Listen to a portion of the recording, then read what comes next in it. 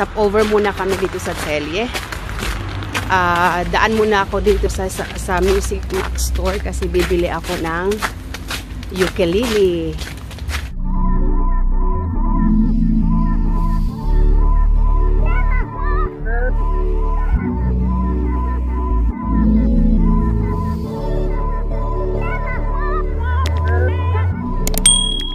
Ito pala guys yung tattoo shop. Magpapatattoo ako dito soon. So ayan, ito yung Music Max guys. Diyan ako pupunta.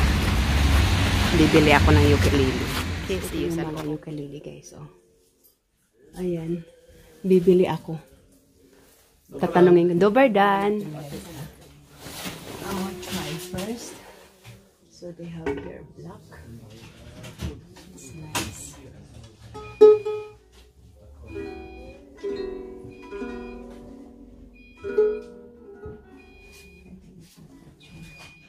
This is nice. This is nice. It's like plastic here on the back. But I will see there is no. I will also check the prices. This one is so cool. Let's see this one. This is nice, guys. It has a drawing. So this is 45. It's 45 euro. I think I will buy something like this.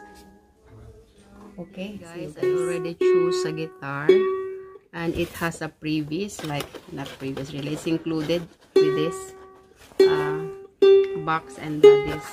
And I will also buy the tuner because I don't know how to tune it. So I need this one and that.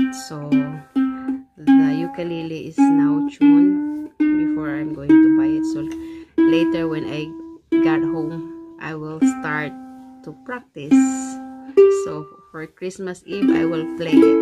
Okay? See you. Ayun, nandito na kami sa bahay, guys. Sandali, ayusin natin ang camera. Hello, guys. Hello, guys. Sabi ni Val. Hello, guys. Oh, meron pang isa. Hello, guys din. Hello, guys. So, ito na. Sandali muna.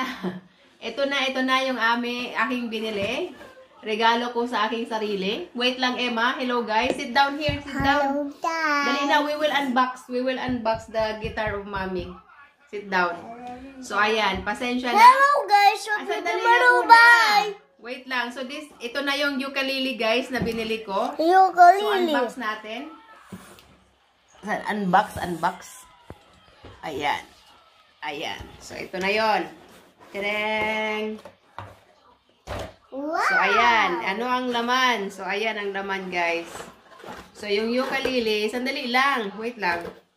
Ukulele, ayan. Nakabalot pa siya. So, may kasama siyang bag. Ayan. May kasama siyang case. Yung ukulele.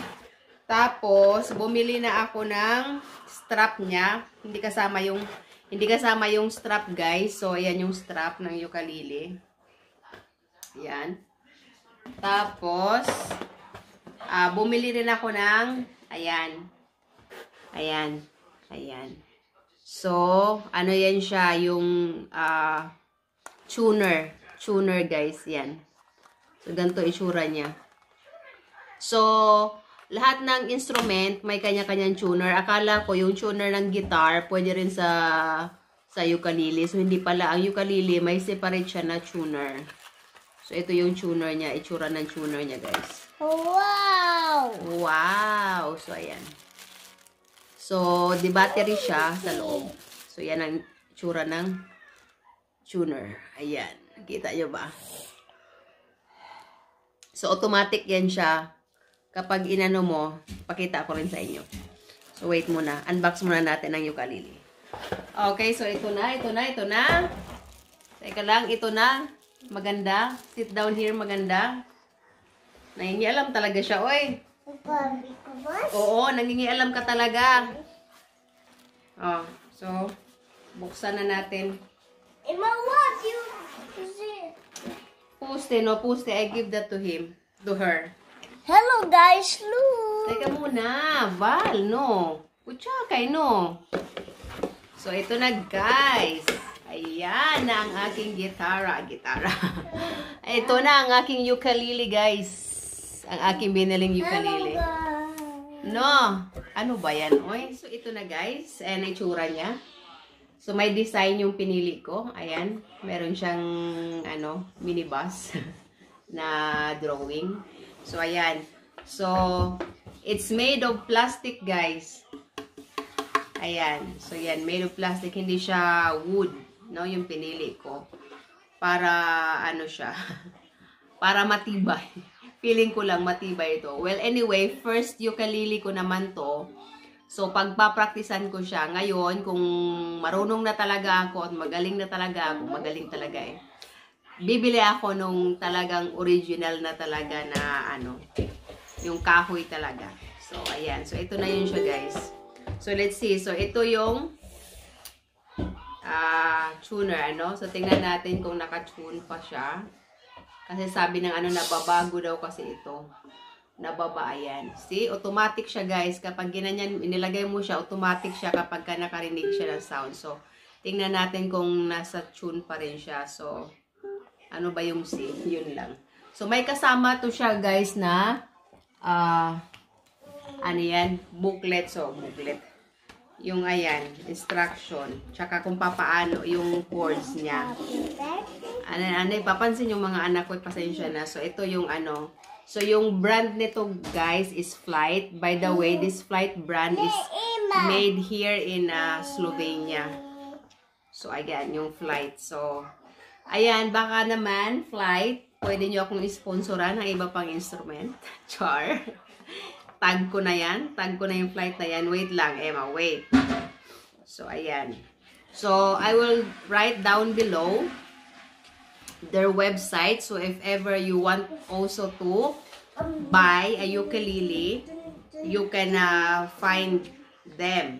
So, ayan, meron silang Instagram account din. So, yung Instagram account nila is Flight Ukulele. Ayan, Flight Ukulele. So, ayan, you can share also your videos or your picture in their Instagram account. So, let's see. Yung C, tingnan natin kung naka-tune siya, ha.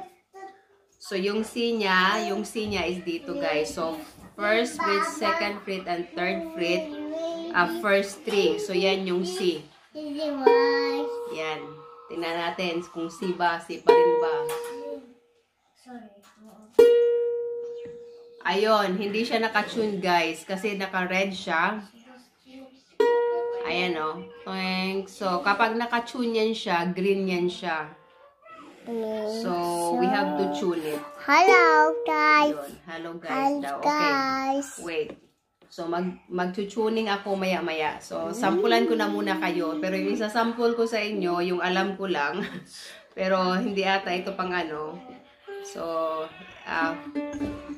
yung yung hulaan nyo na lang kung ano to, guys.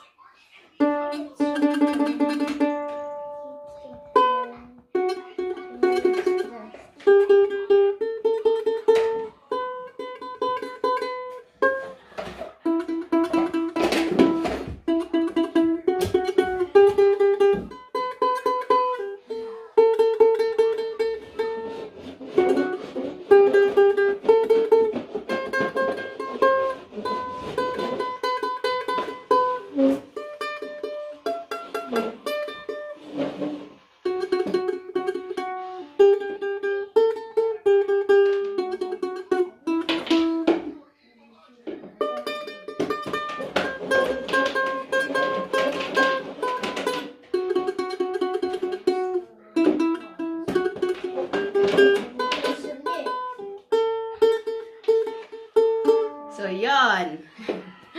Yun yung aking personal na alam na pag-strum. So, actually, before ako nag-ano nito, naghanda ako dito ng mga chords na.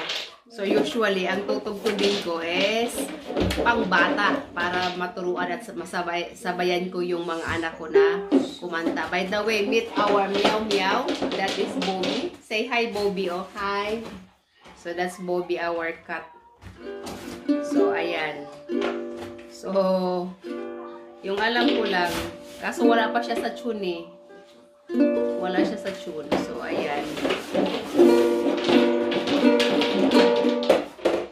Hala, oy, maingay sila. Next time na lang, guys.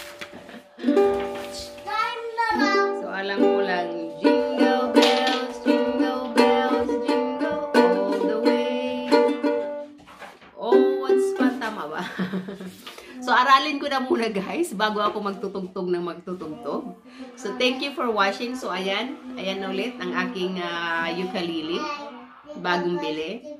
So, before, tumutugtog ako, konti lang, jutay ng guitar at saka ng octavina at saka bandurria.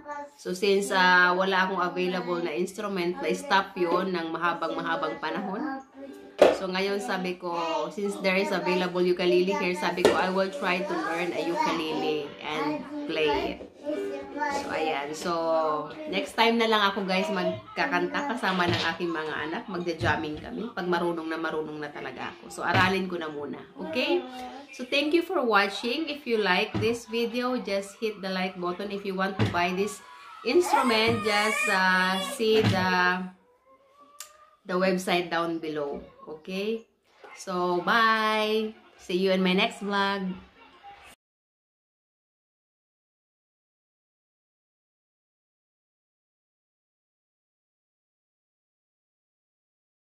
Thanks for watching, guys. Don't forget to subscribe, leave a comment down below, hit the like button and notification bell. And for more video, just click on the 2 boxes on the right. See you in my next vlog. Bye!